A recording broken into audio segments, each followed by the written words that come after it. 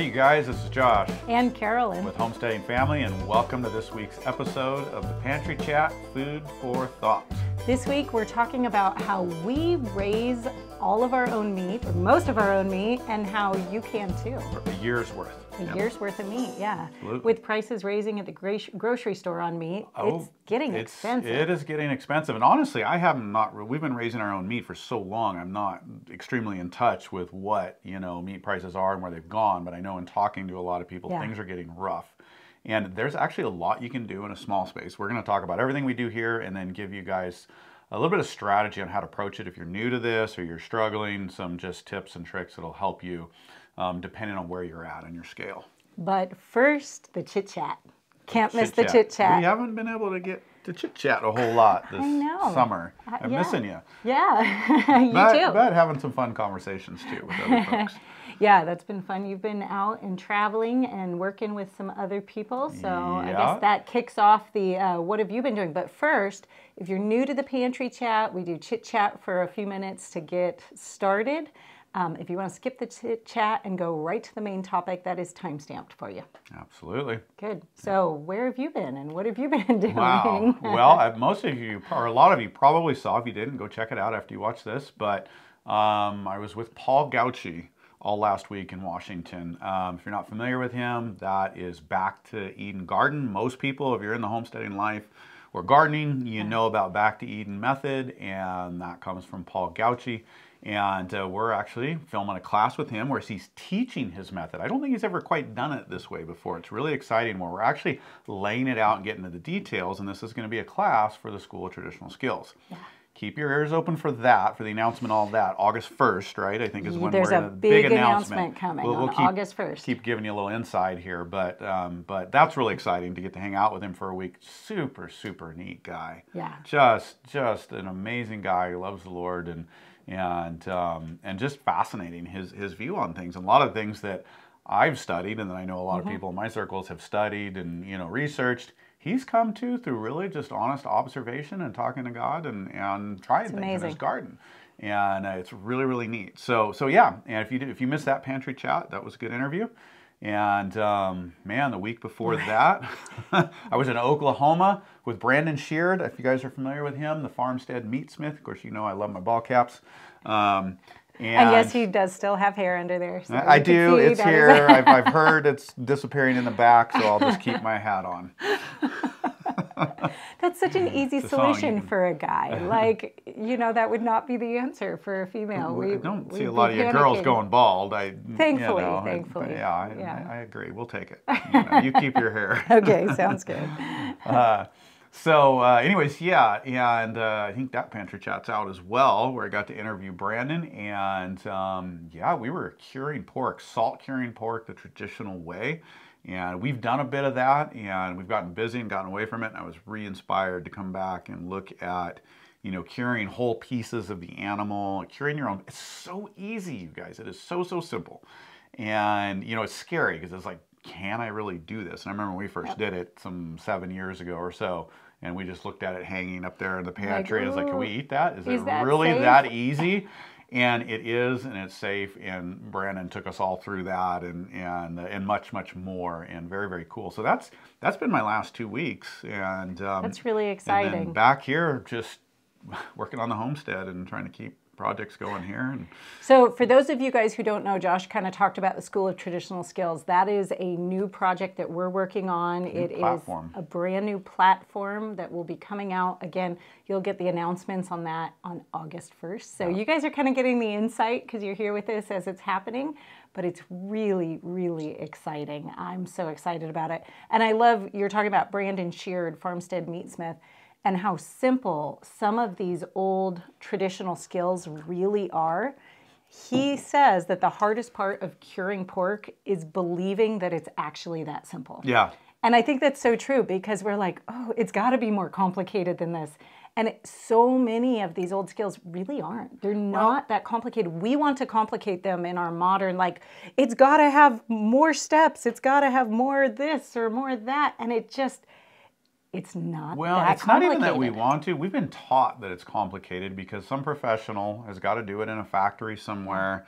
And you know what? For mass delivery and mass maintenance of all that, yeah, there's a lot of safety issues, and so things have to get done. But this is not the way the world's worked for 6, 8, 10,000 years.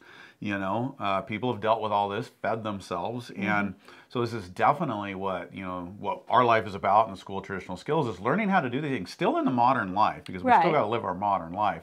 But so much of this, and just, being with Paul and Brandon, that was the theme in both of them. It's like, this is really simple. It's believing that you can do it. Yeah. And getting your head out of, all the fear and all the things that say we need to be dependent on the professionals in the grocery stores to do some of these things when we don't. And the reality is, like, prosciutto and ham in the store is not prosciutto and ham. It's something else. Some industrial product. So anyways, it's really cool because a lot of it is simple. It's just learning the key steps. So there is learning to do, which is what School of Traditional Skills is all about, is the journey of just learning, getting you right in there and showing you how to do it and get you engaged. Because it's just basic things that you need to do, and then just having the confidence to do it and trust that this works. And our forefathers and grandmothers before us did it generation after generation, a lot of these things. Pretty exciting. Yeah. So anyways, I've been out, not here a lot, and you've been here holding down the fort. And so what about you? What is going on with you? Well, I don't know how it is in your households, but the moment Josh walks out the door, we kind of have this history of things falling apart. And this, we did pretty well for a while there. We had a couple of years where, but you've been taking a child with you on each of these filming trips. Yeah, some of the older kids. Really exciting. And I did not know how much I have come to depend on our oldest son when you're gone. And so there was a moment where you and Tristan both left, and they weren't even to the airport, and I was making emergency vet calls. The oven broke, the septic's backing up. Like, it was one of those moments where it was like, oh my goodness, how can I handle all of this? And we're okay. We're still surviving. You survived. You did well. We're the oven hasn't been replaced yet. It is broken. And we actually try to fix those things. Yes. And this one's actually we've old replaced parts that, and run into the parts we can't replace now. And so, anyways, we bite that bullet. We are getting through. We're surviving that. But yeah, it's been because it's been such a late spring here. Now that it's warmed up and we feel like we are truly past the freezes and the frosts, now it's like, go. It's fast all of a sudden. So I've been trying to manage fast all of a sudden. So that's me. That's what I've been doing. We're getting 8 gallons of milk a day in from the milk cow, which means we have to make a huge batch of cheese almost every day, or we should be if we were using it all. Trying to be, good steward. So at this point, we have a lot of neighbors who are getting really good milk because I can't make a whole batch of cheese every single day now. And you've got an intern here helping, and her and Rachel are actually working the cheese program. Yep. So we've got Parmesan happening right now and cheddar yesterday, and so we're really building up our cheese cave for the year now, which is exciting. It dwindled down. I'm looking at it right over here. There are 3 cheeses left from last year.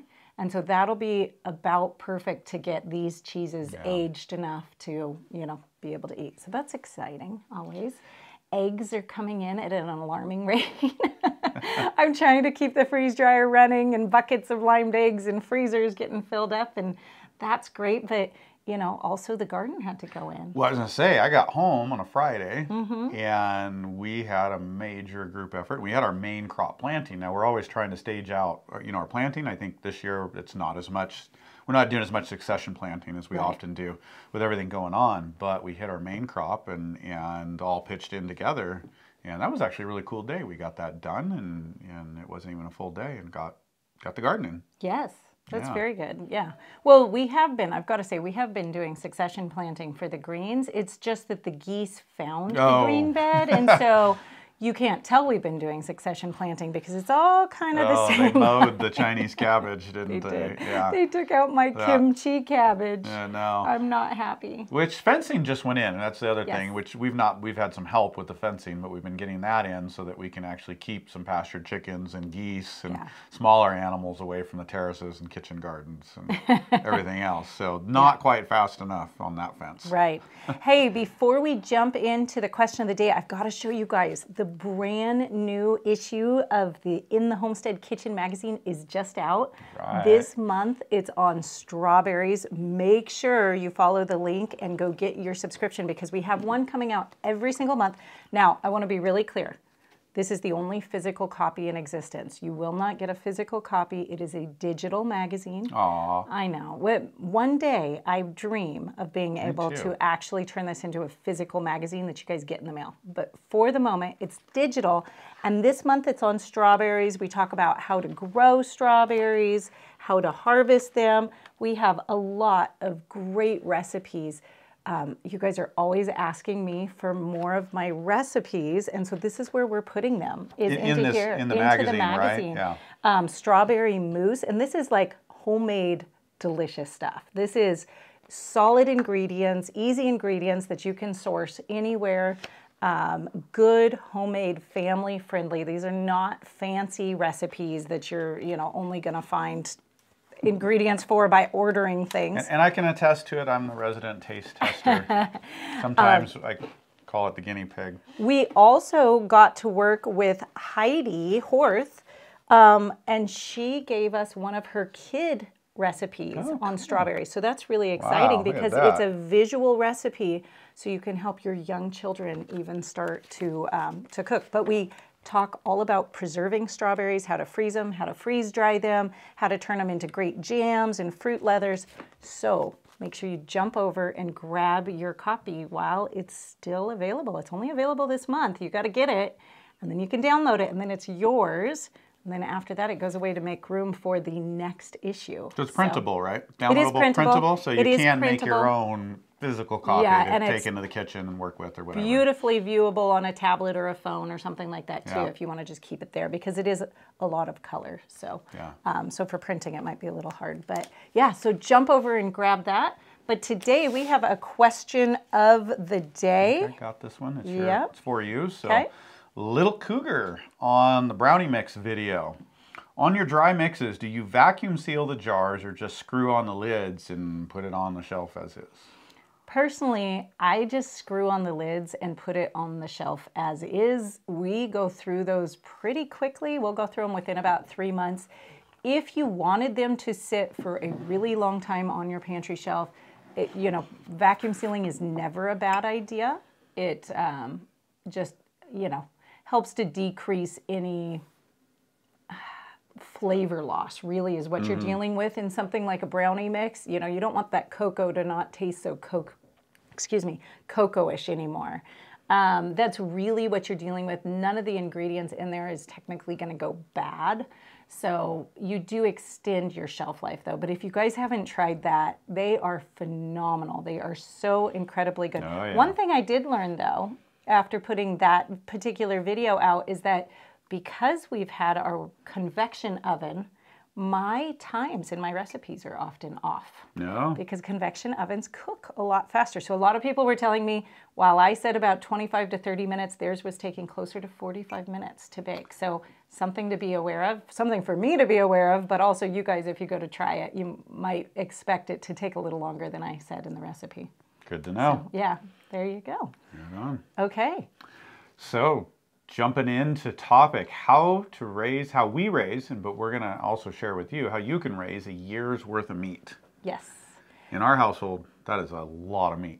So, always keep in mind when we're talking about quantities of food that we have a large family and we tend to have a lot of guests around. So, we've got 10 children.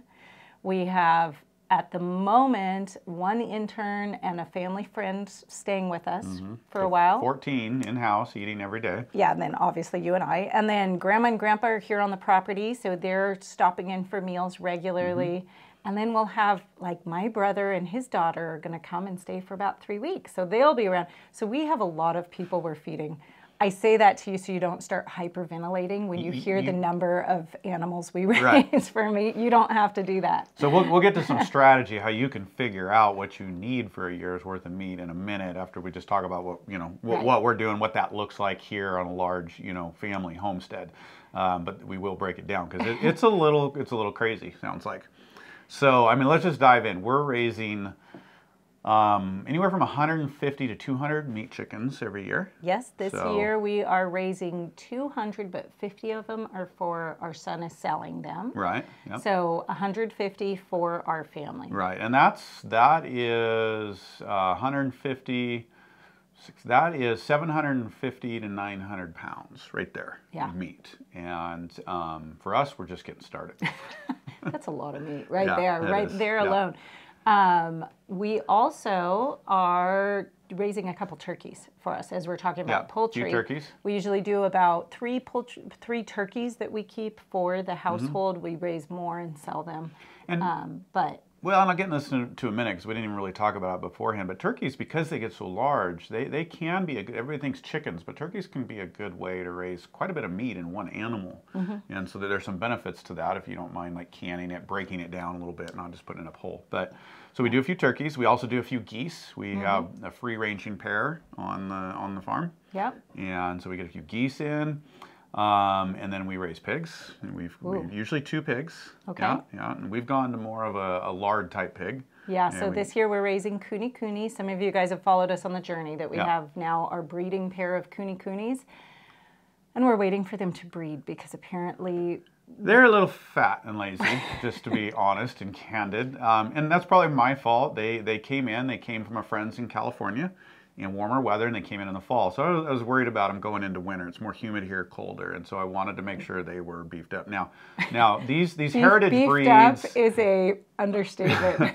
These heritage breeds, and especially the Kunis, the fat pigs, they fatten real easily. Well, okay, let's differentiate that. They are fat pigs. They're very fat right so now. they're a lard pig. But they're a lard pig, which means more lard. They're going to naturally put on more fat so that you can produce more lard once they get to your kitchen. Which is what we want. That's a goal for us, not just the meat, but the lard, and that's a whole nother discussion about lard and butter and cooking fats, and it's a little easier to get some of that from pigs. Yes. Anyways, I wanted them to do well through the winter, and so we fed them pretty well, I guess better than I thought, because it wasn't that excessive of feeding. Anyways, they got fat, they stayed warm, and but now they're not breeding because they're a little fat and lazy. So thankfully, Kunis graze. They're good grazers. So we've now gotten them out to pasture, and we're having to shoo them along a little bit and push them. But they have an exercise program. Right. So they've got an exercise program, and they're eating more greens and grains, which is great. They actually will fatten very well on grass. Well, and I've got to say, it is testament to the fact that you can raise pigs well off of kitchen scraps, just like they used to do. Like, we're having to not give them our kitchen scraps now, not as much of them, because they were over-fattening on kitchen scraps. We actually pulled all the grain by late March, in just kitchen scraps, and then they still weren't losing weight on just kitchen scraps. So I was finally like, okay, grass is getting up, let's get them out. And we're now pulling the kitchen scraps back. So you want to talk about economical meat raising. You know, that's a good way to go. Okay, so we have a couple pigs. We got a couple pigs and then a couple sheep. We raise 2 to 4 sheep every year, depending on the year. And we restarted a flock, and because we switched breeds. And so we're probably just going to have 2 this year, which is kind of our standard. Yep. And usually a beef, full beef. Yep. And which is going to yield us 400 to 500 pounds of meat. And then usually we fill in the gaps with a bit of hunting, some venison, and a little bit of fishing for us up here. We don't get a chance to fish real seriously, but we also do supplement with you have found some great kind of like family-based fisheries, commercial fisheries, but they're selling prepackaged some salmon and things that we enjoy. And so that's rounding out the diet as well. Yeah, so we actually just found a new company that it's a local couple who goes up and they fish on salmon season up in Alaska, and they flash freeze everything right there on the boat, and then they bring it down and you can buy it right here. So it's actually a local couple, even though we don't have awesome salmon fishing right here. But, that's a nice addition to the diet to kind of mix it up a little bit. So you can see that is a lot of meat for one family. And that is, we're approaching 2,000 pounds of cut in the freezer meat for us. And I'll work the numbers with you in a second. We'll work the numbers and figure it out. Actually, I haven't done our numbers exactly in a while. We just kind of know what we need, and we're in a range, and we're generally doing it. But there's a method. And so that's definitely a lot to get, you know, off the hoof and into the freezer. The good news is you probably don't need to raise that much meat. Definitely not. And we, though, we're fairly heavy meat eaters. We're pretty solid. And so, you know, every family is going to be different. And so let's just dive into, like, how do you figure out how much you need for a year? And it's actually pretty simple. You kind of just got to figure out what's your average consumption per person per day. Right. And, you know, for us, we figure about a half pound per person, which is, I would say, on the heavy side. Yeah. But that kind of covers our guests are coming and going. You know, I think a quarter to a third is probably more realistic, but it's going to depend on your eating style, your diet. Might be less for some, it might be more for others. Yeah. But that's the first thing is, if you're buying meat from the store, just look at what you're buying and how you're consuming it. You know, and if you haven't really thought about it that way, and just look for a number, and you got to just start out estimating. But if you're buying food or you're cooking meals regularly with whole foods, you should be able to come up with a number and say, okay, our family eats a quarter pound per person a day, and we'll go with 4 people, so that's a pound a day per, you know, for the family times 365. That's 365 pounds for the year that you would need. So that math is really easy to get yourself a target in how much meat do you need to raise or bring in. Yeah, and I think that's so good to have an actual quantifiable number like very that. helpful. It's really, really helpful. Not only does it help you understand what you're spending on meat, say at the grocery store, it helps to give you those targets. Now, one of the things that here in the modern world, we are really used to, I know this has been a real struggle for me different years as we've been trying to figure out our meat problem or project and growing our meat, is diversity. We're used to, you know, you can go, if you need 365 pounds of meat, you can go get one beef from a local rancher, have it butchered, and you can have beef every single day of the year for your entire allotment. You know, that's not how we're used to eating in our culture. No. And so for me, we've had years where all we could do was raise chickens, or all we could do was raise, you know, sheep, or as we've gotten started for different reasons. And that's been a real challenge. So make sure as you're thinking about this that you add in the diversity factor to it too. You don't just want 400 pounds of beef and that's your meat for the year. If you have a choice. Now, if you get into a situation where that's all you can do, then that's all you can do, and you live with it and you figure it out, right? And it is doable. And I'll talk about that in chickens in a minute, because that's one of the easiest places to start with small space and low commitment over time. But you know, you do want to add, like you said, 400 because 365. But you're probably going to have guests. Yeah. You're also going to have bone in. So really, when we're talking about that quarter pound or say third pound, which is probably a closer daily average, that's without the bone. So you do need to round up a certain percentage. And, you know, like the 365, I'd just take it to 400. That's about 10%, you know, increase. But you got to figure that if you do a lot of hospitality, if you feed a lot of people, then you need to increase that even more. And really, after you do that for a year or two using that method, you'll just start to get a feel, and you'll start to know, you know, okay, we need to get an extra feeder lamb this year, you know, or we need to, you know, buy a larger beef if we're buying in, or you know, supplement because our beef is smaller or something like that. You start to figure that out and work it out. But those numbers really help you get going. Yeah. Okay, so let's dive into the different types of meat that we can raise, or that can be raised, and kind of make some notes on that. First on our list is chickens. Yeah. Right? They're really the gateway because they're easy to raise in a small space. You preferentially you have some grass, but that's not required. You definitely need some space, but not a ton of space. And the commitment's, you know, 8 to 12 weeks. Yeah. And you can raise, I mean, you can easily raise, you know, say 400 pounds, that's, you know, 60 to 70 birds. And you can do that in, 1 to 2 chicken tractors, depending on the size, and not a lot of space. So it's a very doable project for a lot of people. I love that time commitment is so much shorter because it's not like you're getting into, oh, I'm going to have a cow out in the barn for the next year and a half, sort of a thing where you feel like you're really committed to this. It's a short period of time where you're committed and you can fill up your freezers that way. One thing to really note about chicken, though, is that your average chicken that you're going to raise is 5 to 6 pounds probably. A lot of times, yeah. But 5 to 6 pounds is the whole bird, which means the bones. Well, the bones, it's got the bones in there. So if you're awful. used to going to the grocery store and buying boneless, skinless chicken breasts, and you're replacing that with a whole chicken, you do need to kind of finagle the math a little bit because that is a difference if you're depending on that for your family meat supply. Definitely is. The other side of that discussion is, and you should be doing this whether you got store-bought or not, is making use of those bones and the skin and things that sometimes you may not eat. Hopefully you eat the skin, it's really good and it's good for you. But you can then make good broths that turn into soups and lots of other stuff. So the other part of raising chickens is that it is actually a little challenging and fairly expensive to have somebody else butcher your chickens for you. It doesn't end up always working out great math-wise on the dollars. It's definitely going to save you a lot of money if you're set up to butcher yourself. So that is something that you do want to be aware of. It could be almost impossible to find somebody else to even pay to do your chickens.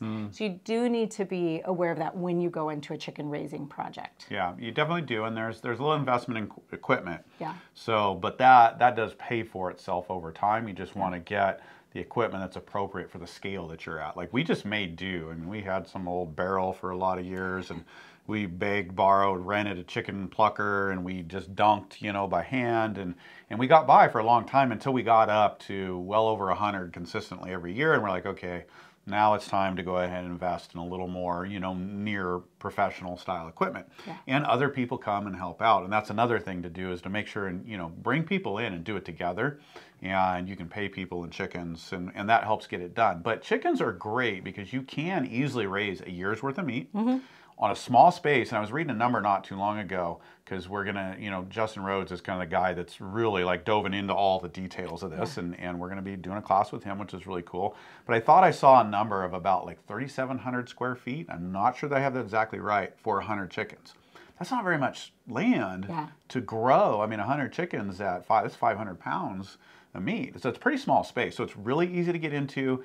It's easy to learn, to butcher, to get familiar with, and get everybody involved with. So that's a great gateway, and it's a great once you get the equipment, great, economical way to raise really quality meat in a small space. Now, if space is your #1 challenge that you have, the way to go to start with raising your own meat is actually not chickens, it's rabbits.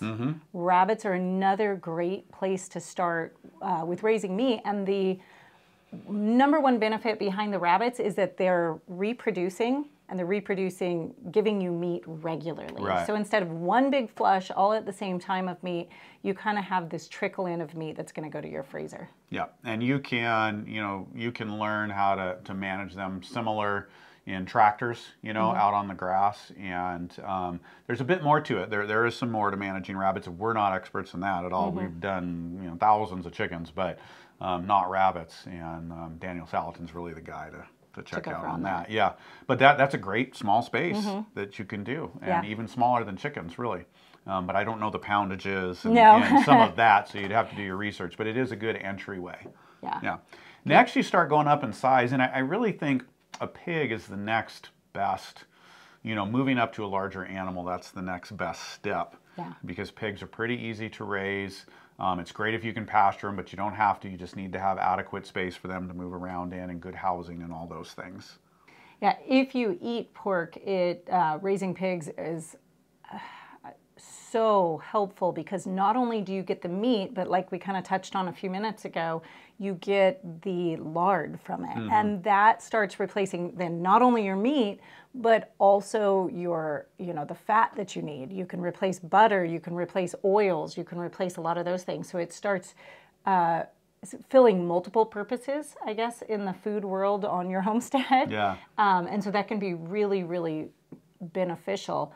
Another thing, is the curing. That it's very curable. So pork is very storable as a meat. It's very storable. It's pretty easy to harvest and handle if you're learning, getting into entry butchering, a larger animal than a chicken, than a bird or a rabbit. It's a good step in there. It's pretty easy to do. And yeah, you can, you can preserve the lard. You can preserve a lot of those pieces, hang your own bacon, hang your own prosciutto, which is really just Italian ham that can store for a very, very long time. So that's a great entryway, and you don't need a ton of space. And the thing I like about pigs is they fit into the homestead system very well because they will consume a lot of the leftovers. If you've got extra milk, if you're, even if you're buying milk and you're making dairy products, you've got whey, you've got buttermilk, you can fatten the pigs on that. So it's very economical. You can fatten the pigs on all of the meat scraps. And some of the heritage breeds and the lard breeds fatten easier, so they're a little more economical, where some of your fast-growing meat breeds, are going to take a little more grain. And that's fine. Pigs are fine. We're not trying to be all grass-fed with pigs. They're not a ruminant. But they do have some advantages in giving you more lard for the table, and they can be a little more economical to raise. Yeah, absolutely. A pig also has the benefit that it's a lot easier to find a butcher to actually butcher your pigs for you. So if you're interested in starting to raise animals, but you're not feeling like you are at the place where you're ready to butcher your own animals, a pig is really kind of that first step of something that you can call in a butcher, a custom butcher, and they'll take it and butcher it for you. Yeah. So. Now, how much meat are you going to get? There's a lot of variety in that based on the pigs. Yeah. And, we're raising lard pigs, and so we're getting a lot more lard and definitely a little bit less meat in a smaller animal, where you can get some very big, a lot of people are targeting 250, 300 pounds for a feeder meat pig. And so that's going to vary a lot, from, I don't know, on ours, we haven't butchered the lard pigs yet, but I'm gonna say 75 to 100 pounds of meat plus lard, maybe more, all the way up to a couple 100 pounds of meat per pig. So that you'll just have to find out, like, what do you have access to, where are you starting at, talk to whoever's raising them, what you can expect for yield. And but that's a good way to go. It's a good way to get started in a small space. They don't need a ton of space. If you get pigs and you raise them, get two. Don't just get one pig. And this is true with any animals, but don't get a single pig. So if you don't feel like you need that much meat, then get somebody to partner with you, because they do, while they don't have to have a ton of space, they do need good, clean space. Pigs actually aren't as dirty as everybody thinks. They like cooling off in the mud and water.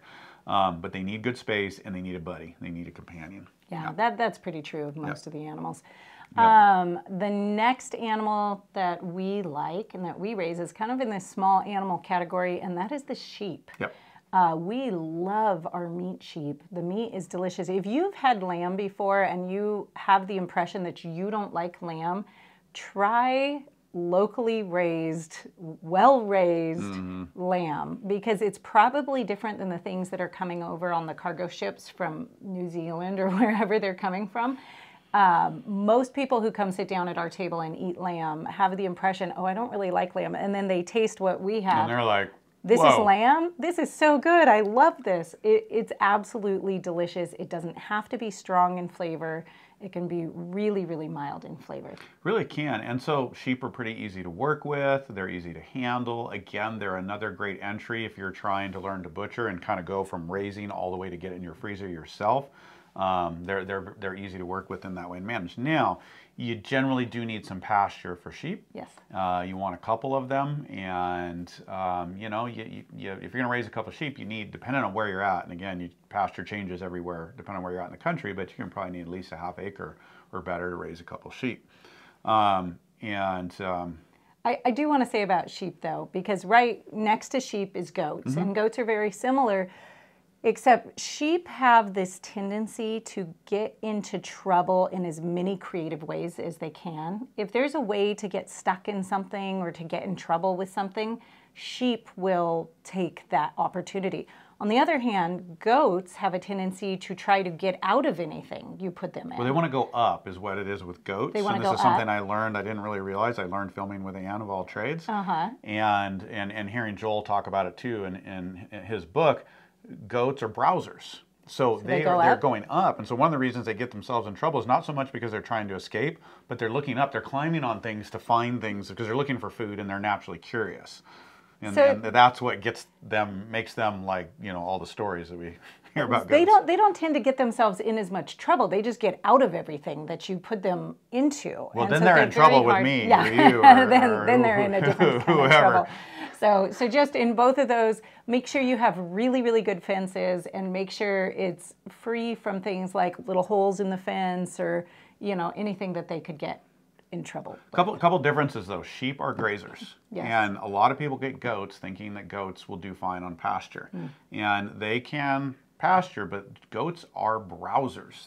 That's why they're up, they're looking up. So they really, if they don't have browse and you're feeding them on hay, which you can feed sheep and goats hay. Again, if you don't have pasture, if you have a small lot, you can feed them hay, but know that those goats are going to be up looking to things. They're looking for browse. And so that's why we don't have goats. Joel Salatin tells a hilarious story. If you guys know him, he's into all kinds of pastured animals. He tried goats and got up, and no matter what he did with the fences, I think they ended up on the car in the morning. and I'm sure I'm not retelling the story well, but it was like, no, okay, they got to go. And I just totally relate. But you know what? Goats are great for some people because they can get meat, they can get milk, and it works real well. And that's fine. Just like sheep, goat's meat is wonderful. It's delicious. It is. It can be very mild. It can be very good. It really can, as can the milk as well. Yes. Yeah. Good. So, okay, so those are a lot of your smaller animals. Next, we go to beef, right? Yeah. And we all, generally as Americans, love our beef. Right. And that can be a little harder to tackle, though you can grass feed, via hay, a cow. You should really have a half acre and room to move around in a buddy, so a couple steers, a couple heifers or something. Now, I know a lot of people, and I don't mean to pick on goats too much, because they do have their place. Picking. A lot of people think, do I get a goat or do I get a cow when it comes to beef and milk? Okay. Right? Definitely dairy, yeah. And a lot of people think, well, the goat is going to be easier to handle. And that is not always the case. In fact, I really beg to differ on that. A cow is much easier. Or steer, is much easier to keep in a space. They will often stay very nicely in a space with a single line of electric wire. And so just in thinking about these things, where you're going to start, don't equate size to challenge level, I guess. Yeah, definitely. You want to know where your beef's coming from. Yeah. But beefs, while they're larger, they're definitely can be easier to keep in, easier to contain. I like other breeds other than the Angus. The Angus, which is kind of the popular for the commercial market, they're generally one of the more high-strung breeds. And so if you're going to buy a steer or two, personally, I would stay away from Angus. They're not wrong. We had one when we first moved up here and we were leasing some pasture, and we had a black Angus steer in a mix of, crossbreeds, whatever, that would jump the fence. Yes. All day long. He was like a goat. He just bing or sheep right over it. So anyways, just find an animal that's being raised, they're a little mellower disposition, which is one of the reasons I like Herefords, because they're pretty easygoing and mellow. They really are. But you got to blend that with what you have. And so, but you can do beef on a small holding, if you've got a half acre, an acre, and even if it's not grass, grass is ideal. You just want to make sure they've got space to move around. You can keep it clean. It's not getting dirty and mucky and pooey, and they need buddies as well if you're going to go that route. But again, a beef, you can yield 300, 400, 500 pounds of meat in a season and really take care of your meat needs. There you go. Yeah. Okay, another option for bringing in meat to your freezer or your house is hunting. Awesome. And in some parts of the country, that is a very good option. And we're talking like sustenance hunting. And as guys, yes, we all want to get the big buck. But if you're in the city and you're in town and you don't have hunting close by and you're like, okay, I'm going to go hunt, that's going to be recreational, even if it's helping the house out, and you have to factor the cost in. And so it does depend on where you're at that you can utilize that. And the flavor. Economically. You have to factor the flavor in, because a lot of times that big buck does not taste nearly as good as something a little smaller and a little fresher. Yeah, absolutely. Younger bucks, and if you can hunt does, like we have, we have doe season here, and a large doe is some of the best eating. And actually more obtainable. Bucks, you get kind of down the road and hunting a little bit, but bucks are sneakier. They're careful. That's how those big ones get big. And but But yeah, hunting is a great way, and venison is the most common, and it's a good way, and that's what we use to supplement, and you know, also get out in the woods a little bit and practice some skills. And I know for me, it's a time of year where I get to just go sit and be quiet and enjoy nature, because the whitetail hunting is what we do mostly. So yeah, that's a great way to go. That's good. Yep. Very good. Yep. And then, of course, we can always add in fishing right along with the hunting. That's a good way to bring in some meat. If you can't fish in your area, we already kind of talked about being able to bring in fish from maybe a local provider of some sort who's actually going out and fishing and you know, handling the fish really well and getting it right to you. Yeah, so those are just, all of these things you've got to work with the context that you're in, right, and where you live, and you're going to have more ability to do one or the other in different things. Right. And I think the really neat thing about all of these is getting to engage on the land, getting to engage in nature, and so we're doing something that's productive, but that's rewarding, that we can share with others. And you know, raising our own meat's been a joy to us for a lot of years, besides very good for the pocketbook. Yeah, absolutely. And if you feel like you just are not in a place where you can start actually raising your own meat, or maybe you can only raise a little bit of it, make sure you look around and see if you can find a local farmer, rancher that you can work directly with and buy in large amounts of meat, you know, maybe a half of a steer or, you know, a whole hog or something like that all at the same time. So that, one, you're helping develop your local economy, so we have locally raised meats again. That does, in the long run, help offset the costs going up and down. But also, it helps to get really healthy, good quality meat re-available to us on the local scale. And I'm glad you mentioned that, because that's really, we're not always going to be able to do everything ourselves, and we shouldn't try to. And it really is important to support local, smaller scale suppliers. That's what's going to help them increase, and which ultimately is going to help give us resilience from when, you know, the big factories fail, like we saw during COVID, and cause the meat problems. The more people that we have, and the more you're supporting these farmers around you. Yeah. And if you can do that instead of the farmer's market, you're going to get a better price by buying it in a half or a whole. And even some of them would probably work with you if you want to save even a little more, if you're going that route, in, you know, delivering it on the hoof so you can butcher it yourself. That's just some things to think about, and then you save that cost as well, even if you've got to go buy the animal. So it's different ways to approach it to help you get that year's worth of meat, you know, into the freezer or into the canning jars, or even hanging in the pantry. And one way or another, make sure you start taking steps to come together, come up with your meat plan, because it's not going to get any cheaper at the grocery store, and honestly, the quality is not going up. If you want good, healthy meat, you got to come up with a plan on how you're going to provide it. And, you know, divorcing the grocery store a little bit, that's a good thing right now. I'm all for it. And if you can't get to a year's worth, just figure out how much a year's worth is, and figure out, what can I do this year? Yeah. Can I raise a batch of 50 chickens? Yeah. Or can I do some rabbits, or, you know, a couple sheep? Just figure out what you can do and work for you, and you start moving that direction. Absolutely. Hey, you guys, don't forget to grab your subscription to the In the Homestead Kitchen magazine. I will put the link in the description for you guys, but grab it now while you can. Been good hanging with you all. We'll see you soon. Okay. Goodbye. Goodbye.